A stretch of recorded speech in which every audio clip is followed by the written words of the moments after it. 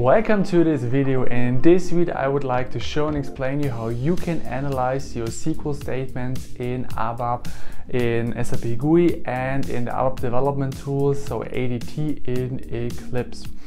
You have a lot of analysis possibilities and they're so useful because the SQL Trace view is the central tracing tool in general for database access. You have the ability to activate and deactivate the SQL Trace in the SAP GUI in the transaction code ST05 or directly within the IDE Eclipse with the ABAP development tools. The results, so the recorded traces, will be displayed in the Technical Monitor Cockpit, so the browser-based app, if you would like to view it out of the Eclipse of the ADT, and within the SAP GUI they will be displayed in the ST05 transaction code. Of course, you can trace the database access, you can monitor the traffic between different ABAP systems and the databases across users, clients and server instances. And what is the most important, that you analyze your SQL statements. So you can analyze the duration on the database, the number of records, you can show the native SQL syntax and the execution plans. You also have some restrictions. Only one user can switch on the SQL Trace at the same time. So yeah, you have to align a little bit because you would like to record your needed SQL statements, not every SQL statements, and you have to filter your statements because best practice is that you activate the SQL Trace, that you execute your ABAP program that you would like to analyze further, and then that you switch off the SQL Trace. And within the ADT, no recording filters are available when you activate the SQL Trace. So there's also a limitation. And I would like to show you how you can use the SQL Trace in Eclipse, so the ADT, and in the SAP GUI in the ST05. So enjoy this video and let's get started. You can analyze your SQL statements in SAP GUI, and to do this you have to open up the ST05 transaction code. So just simply enter the transaction code in the OK code field, hit the enter key, then you are here. So basically here you can see what is the status of the stack trace, currently set to off. Progress display also set to off. Here you can see that all traces are switched off.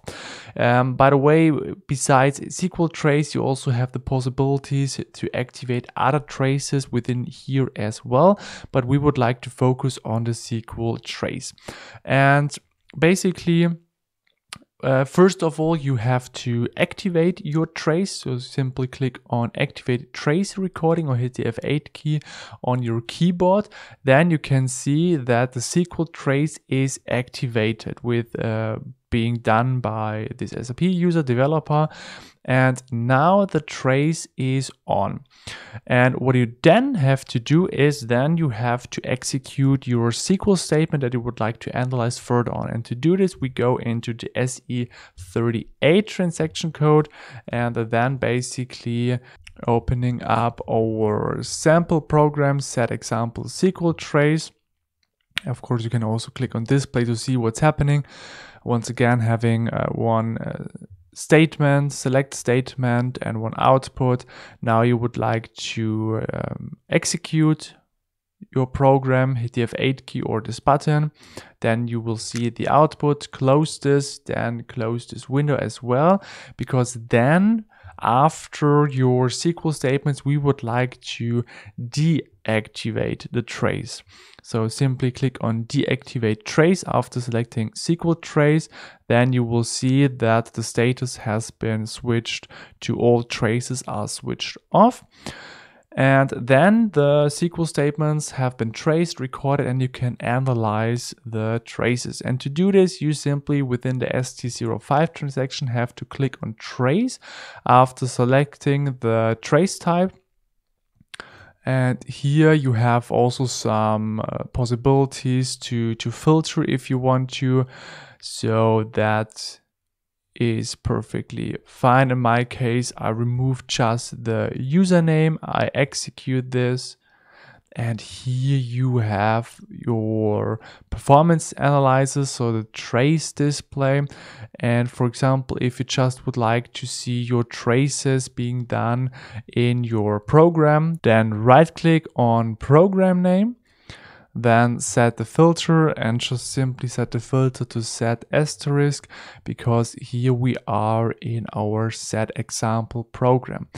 And then you can see what is happening. So here you can see your SQL statements, you can see the start time, the duration. So you can also, if you would like to sort them, for example, ascending, descending, would you like to, you can see the number of records within here, as mentioned, the program name, the object name, and the statement itself. So, and for example, if you double click, then you will also see here the native SQL trace and the variables. And if you have a question mark, then you have a SQL parameter, and this is the parameter being used at runtime to get the data. And here you can analyze this further on. Here right now we are in Eclipse, and I have opened up a sample program called set_example_SQL_trace to just do one simple select on the demo flight table, and then basically output these data with the CL demo output class. So if I hit the F8 key on my keyboard, then basically here you can see what's happening. So you output all the data on the sample table. And basically, if we want to work with the SQL trace, and then we have within Eclipse have to right click directly on the project. It's important that you right click on the project, not on any package, on the class, on the report, on the project. And then here you have the option SQL trace. If you click on this, then you will see the current SQL trace state. So currently it's set to off. Who is the user that made the last changes and the last change on this date, basically. And you have to make sure that before analyzing the SQL trace, you have to activate the SQL trace. Then you have to run your program, so to make all the SQL statements, and then you have to deactivate the SQL trace to basically view the trace directory. So currently it's set to off, nothing will be recorded, will be traced, so we activate it. And now basically you can see that the SQL trace state has been changed to on. We can see that currently the developer user made the last changes. So, and that's perfectly fine. So we click on OK. Now we, as mentioned, run our program once again. So I hit the F8 key to execute the selection. That's perfectly fine. And now I would like to deactivate it. So once again, right click, SQL trace, and then deactivate, so that the status will be turned to off once again. And that's basically all how you can trace your SQL statements, how you can record your SQL statements. And basically to view the trace, you can click on the view trace directory, and the trace directory will be opened up in the browser. And then I'm getting this screen. Don't worry.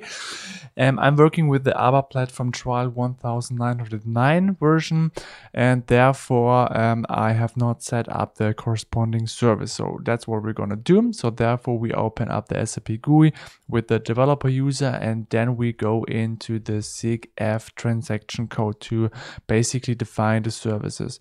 And to go back into the browser, here you can see that the SAP BC STMS UI5 service is being called, and that is what we're gonna activate. So basically, just simply search for asterisk UI5 asterisk and then execute the selection.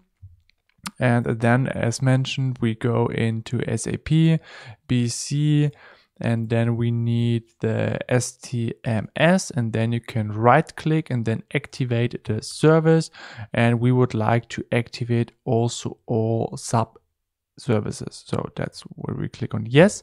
So therefore now it's being activated, and then we basically do a little refresh on this side. You have to sign in once again. So with developer and then the password.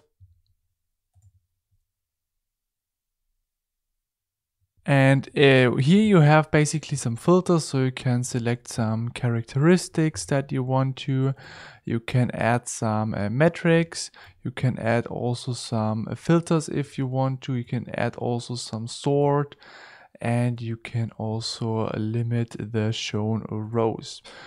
And here you have basically a lot of possibilities. First of all, I recommend to remove the owner, so you see everything. Click on apply once again, and now with this we would like to analyze the trace further. So we click there.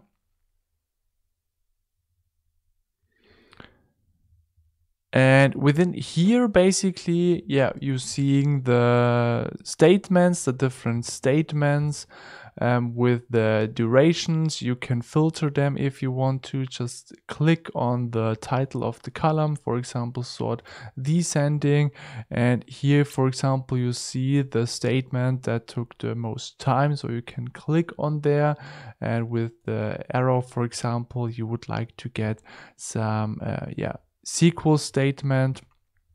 So you see the native SQL statement in here, and here you have a question mark. So this is the parameter being used. And for example, if you would like to get back, then here you can go once back.